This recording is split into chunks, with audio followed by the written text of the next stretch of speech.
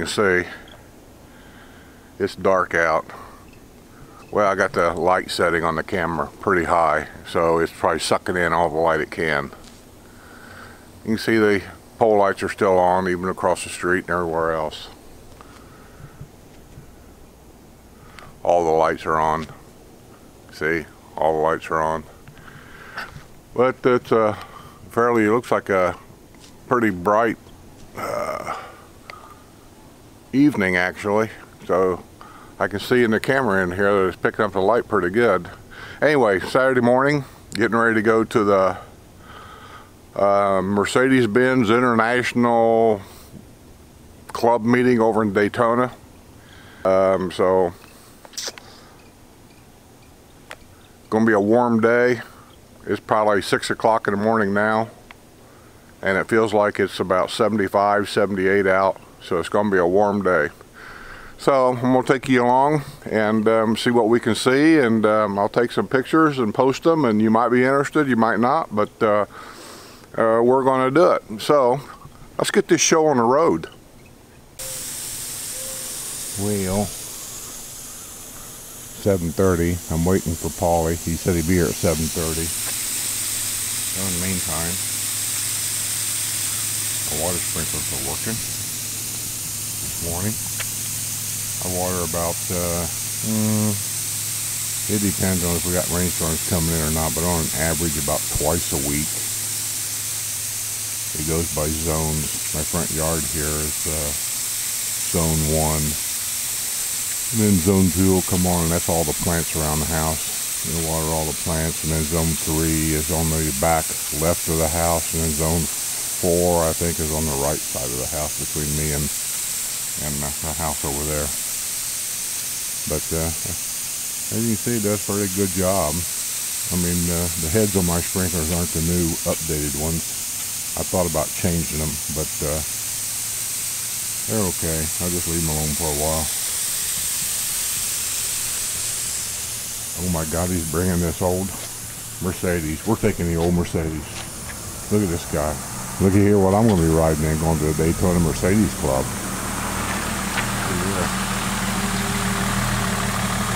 Hey, Paul. How you doing? Are we going to take this piece of shit? You guys pop me into it. We're going to be in for a really tiresome day. Okay. I better not be pushing. There's no air conditioning or anything. All right. Well, here we are over at Rohan, about 7:30 in the morning. Waiting for all the guys to get here to head over to Daytona. And over there, I don't know if you can see it or not. Let me zoom in. Apparently my automatic zoom is off. Pickleball. We're at the Rohan Center.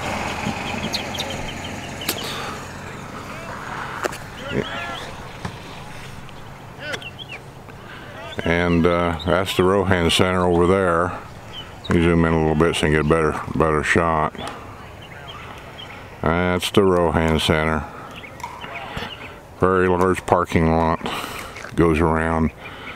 There's all kinds of things to do. This camera's really not picking it all up. You got pickleball here, tennis over there, horseshoes, shuffleboard is way over there. Inside there's a sports pool for water volleyball and the such, lap swimming. They've got somewhere around here, they used to have when they first opened this up, maybe it's a temporary track, but I don't know what you call it. The miniature gas race cars, remote control race cars, they had a racetrack here. And I don't know where it is. They may not have it anymore, they may have done away with it, but I think they got air rifle here somewhere. Over there is the newest gas station they've opened up. Over there's a shopping center that's right here in this area. So this area has grown quickly, and it'll be the same way in Finney. It'll grow quickly.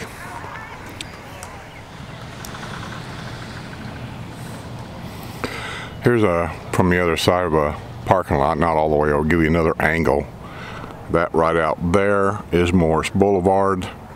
And you come off the roundabout onto that road, and it goes right on over there to the shopping center, which is over there. gas station is right there. And that's the Mercedes Club right there. So I guess we're getting ready to go. They're doing their little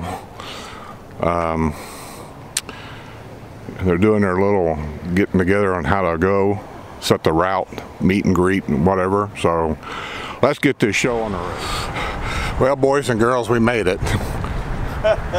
we had to stop and drive around a little bit, but we finally got here. I thought Dominic had GPS.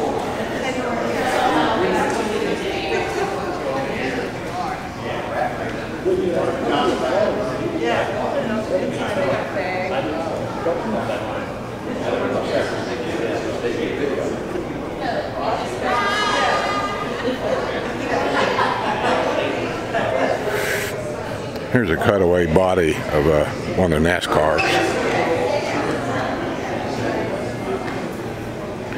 You can see all the crap they have to get in here.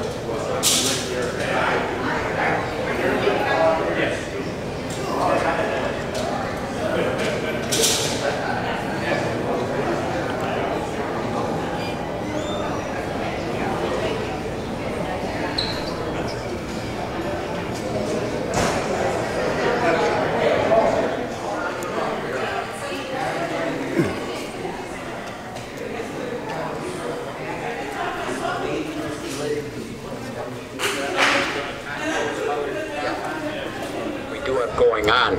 I did just talk about the Rolex 24-hour sports car race. That is the last weekend of January every year. That is a 24-hour race. It is twice around the clock, and it is non-stop.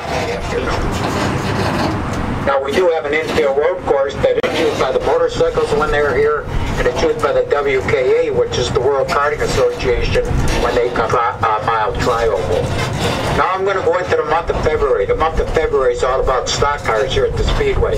The first group that's going to come in will be the ARCA Racing Series, and they will come in 8 days, cycle month here. This year it started on March 9th. It ran through March 18th. It's a 9-day event, and according to our local newspapers, that brought in close to 500,000. That's 500,000 motorcycles and motorcycle enthusiasts to Daytona Beach and the Speedway area. They do come out here to the Speedway because on both sides of the tram right now. Look at this guy.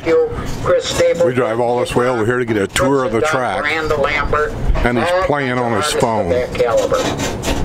Then in July, we have our summer race here for the Monster Energy NASCAR Cup cars. That's over the 4th of July week. Then in October, coming up in about a month, the motorcycles will come back to town. This time it's only a 4-day event. That is called Oktoberfest. Pictures of some of the different types of racing we have here throughout the year. You take a look at this picture right on the side of the truck now. Those are actually cars right here that we're area.